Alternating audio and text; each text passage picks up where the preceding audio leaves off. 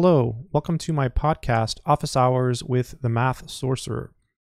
In this episode, I'm going to be answering a question that I received from a viewer. His name is Tom, and the subject is a math degree worth the sacrifice? The message reads as follows. First of all, I wanted to thank you for taking the time to make YouTube videos. There is no other content creator on YouTube who talks about the process of learning math and why it's so critical. Your videos on having a good attitude and test-taking tips have been extremely valuable to me. I can also tell that you genuinely love mathematics, which is why I wanted to ask, is a math degree worth the sacrifice? I am in my mid-30s now, and while I may have interest in this subject, I am not sure if I should spend the time and money on getting a degree in it. I got my first bachelor's degree in cell biology, and despite studying hard, graduating with a 3.6 GPA, tendinitis, and migraines from studying so much, I never found the job that enabled me to pay off my student loan debt. I still work in retail. I know that I need to do something, and I have the motivation to get through it, but I don't know if it's worth it to do so. I see a lot of similarity between mathematics and cell biology, as they are both theoretical degrees that may make one more intelligent, but that society really doesn't value. I really want to get a second degree in math, but I don't want to be on EBT anymore, and I don't want to tell my family I work in retail anymore. Your opinion and advice would always be appreciated. I am sorry for the light novel of a message, but I don't have any mentors, professors I can really talk to about this stuff. Wow.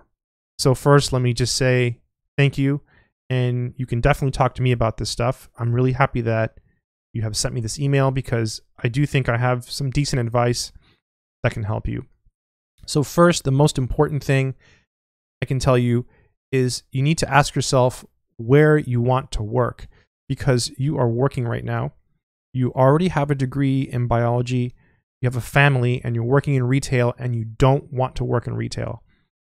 That's clear from your message. You don't want to tell your family you work in retail anymore, and you want to do something else. So what can you do? Well, I think you need to get a better job. So you need to ask yourself where you want to work. And that is key. So realize that with a degree in anything, there are jobs out there that you can apply for. The thing is, you might not want to do those jobs, and that's okay. It's okay for you to go online and see a job that you're remotely qualified for, and you know you could do it because you kind of have the qualifications because it's like entry level, but you don't really want to do that. That's okay because it's you. So don't let anyone, tell you, oh, hey, there's plenty of jobs out there. You could have a better job if you wanted to. You just don't want one.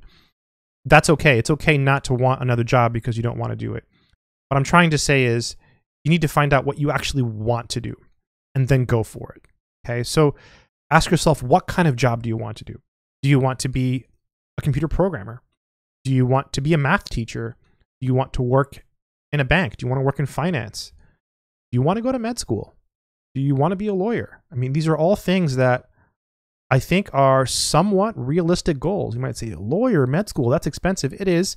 Those are two examples of degrees that are just going to really pile on student loan debt. They're expensive, but there's options, right? There's ways to do it.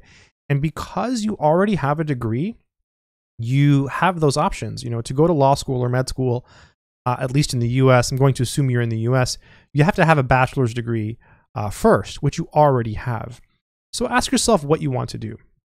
Which leads me to mathematics, because you're watching my videos on study tips, on having a good attitude. You're messaging me. I'm the math sorcerer. This is, mathematics that we talk about here.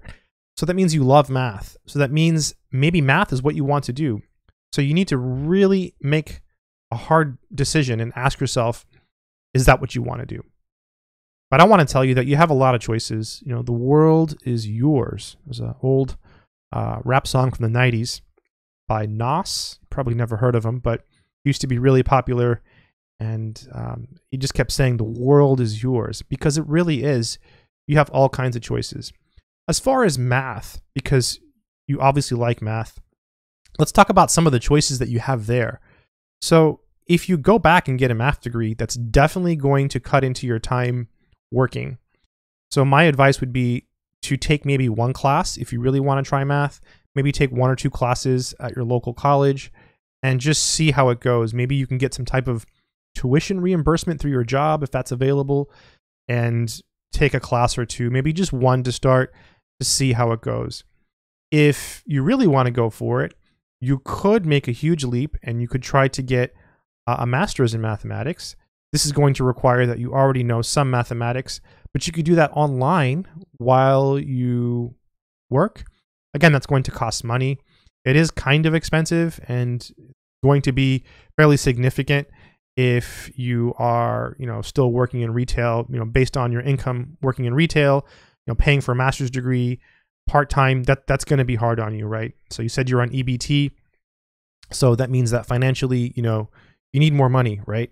So my advice would be, again, ask yourself what you want to do with your life, where do you want to work, and then go for it, and have a couple different options. But realize also that you're in a pretty good place right now, right? You already have a degree. So there's probably jobs you can get. But again, it comes down to the question of, do you want to get them? Do you want to work there, right? Because everyone, likes different things. Some people have jobs that other people would hate doing, right? Everyone does, what they want to do or what they can do. So that's my advice. I really hope that it works out for you. And remember, you have all kinds of opportunity. At least you already have a degree, and you can go back and you can do more. Thanks for tuning in to this episode of Office Hours with the Math Sorcerer. I hope that this has been helpful to anyone out there listening. Good luck.